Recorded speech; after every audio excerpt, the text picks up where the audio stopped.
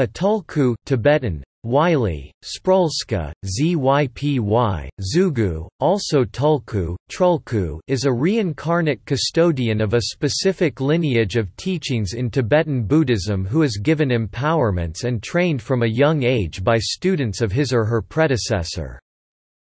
High-profile examples of Tulkus include the Dalai Lamas, the Panchen Lamas, the Samdang Dorje Phagmos, the Karmapas, Khyentses, and the Kongtruls.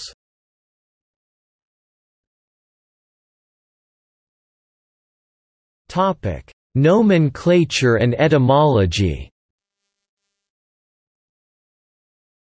The word, or sprul, modern Lhasa Tibetan was a verb in Old Tibetan literature and was used to describe the Bt Sanpo emperor, Tianzi taking a human form on earth. So the sprul idea of taking a corporeal form is a local religious idea alien to Indian Buddhism and other forms of Buddhism, e.g. Theravada or Zen. Over time, indigenous religious ideas became assimilated by the new Buddhism, e.g. sprul became part of a compound noun, sprul.sku, incarnation body, or Tulku, and Btsan, the term for the imperial ruler of the Tibetan Empire, became a kind of mountain deity. The term Tulku became associated with the translation of the Sanskrit philosophical term Nirmanakaya. According to the philosophical system of Trikaya or three bodies of Buddha, Nirmanakaya is the Buddha's body, in the sense of the body-mind Sanskrit, Namarupa. Thus, the person of Siddhartha Gautama, the historical Buddha, is an example of Nirmanakaya. In the context of Tibetan Buddhism, Tulku means the corporeal existence of enlightened Buddhist masters in general. In addition to Tibetans and related peoples, Tibetan Buddhism is a traditional religion of the Mongols and their relatives. The Mongolian word for a Tulku is Quibilgamaan, though such persons may also be called by the honorific title Qtu Gamma II Tib, Fags Pa and Skt, Arya or Superior, not to be confused with the historic figure, Fags Pa Lama or the script attributed to him, Fags Pa script, or Hutakt in the standard Khalkha dialect. According to The Light of Fearless Indestructible Wisdom by Khenpo Sawang Dongyal, the term Tulku designates one who is noble or selfless according to Buddha's usage and used in Buddhist texts to denote a highly achieved being who has attained the first bhumi, a level of attainment which is truly egoless, or higher. The Chinese word for Tulku is huofu, which literally means, living Buddha, and is sometimes used to mean Tulku, although the Dalai Lama has said that this is a mistranslation, as a Tulku isn't necessarily a realized being.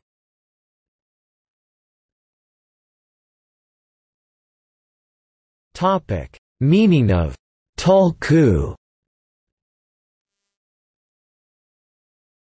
Any Vajrayana practitioner can be reborn as a Tulku, if they fail to reach Buddhahood or a pure land in the bardo of dying, bardo of dharmata or bardo of becoming. Valentine summarizes the shift in meaning of the word Tulku. This term that was originally used to describe the Buddha as a magical emanation of enlightenment, is best translated as incarnation or steadfast incarnation when used in the context of the Tulku system to describe patriarchs that reliably return to human form.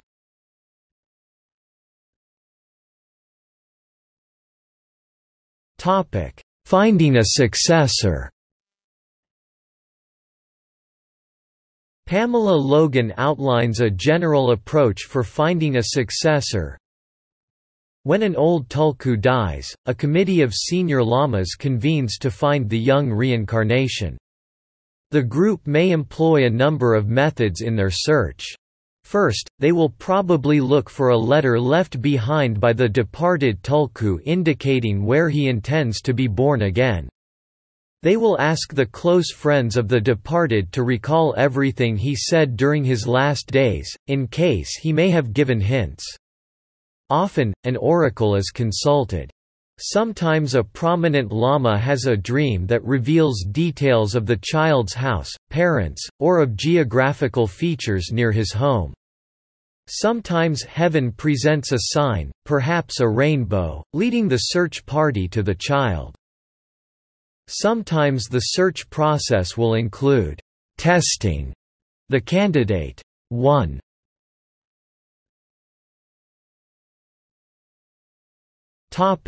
Training. Logan describes the training a Tulku undergoes from a young age. He is brought up inside a monastery, under the direction of a head tutor and a number of other teachers or servants. He must study hard and adhere to a strict regimen. He has few if any toys or playmates, and is rarely allowed outside. Early on, he learns to receive important visitors, take part in complicated rituals, and give blessings to followers and pilgrims. Sometimes one or both parents are allowed to live near the young Tulku. Older brothers are sometimes inducted into the monastery as monk companions for the Holy Child. Yet his elderly tutors are the most influential people in his life, and they become his de facto parents.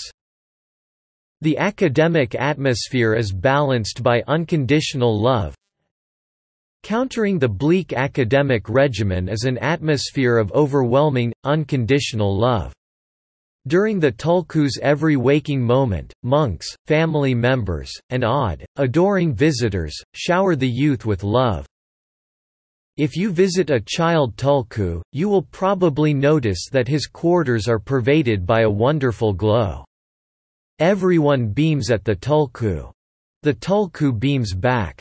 If he asks for something, he is given it immediately, and if he errs, he is corrected just as immediately.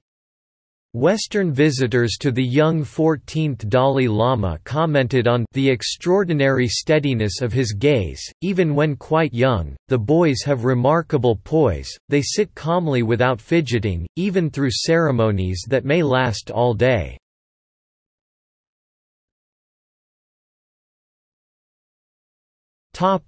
History. The Tulku system of preserving Dharma lineages did not operate in India. The first Tulku line of Tibet is the Karmapas. After the first Karmapa died in 1193, a lama had recurrent visions of a particular child as his rebirth. This child, born ca. 1205, was recognized as the second Karmapa, thus beginning the Tibetan Tulku tradition.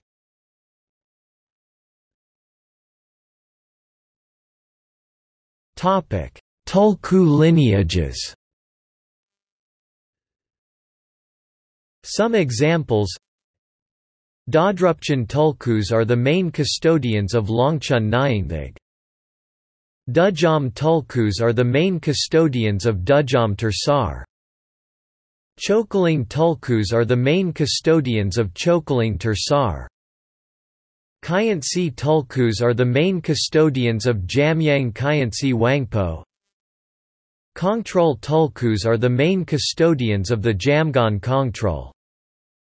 Samding Dorje Pagmo Tulkus are the highest female incarnation lineage in Tibet. Tibetologist Françoise Pomeray estimates there are presently approximately 500 Tulku lineages found across Tibet, Bhutan, northern India, Nepal, Mongolia, and the southwest provinces of China.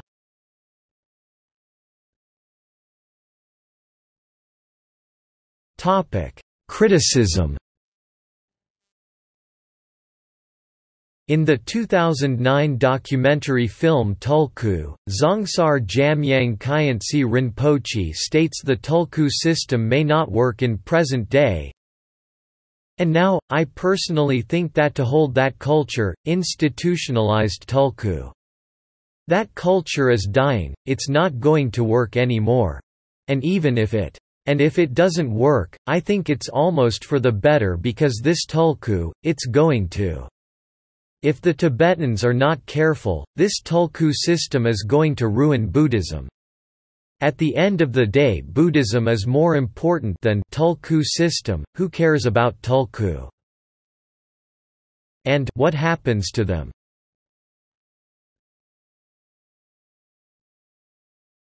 Topic: Documentaries. My Reincarnation, Tulku, Unmistaken Child. Topic: See also.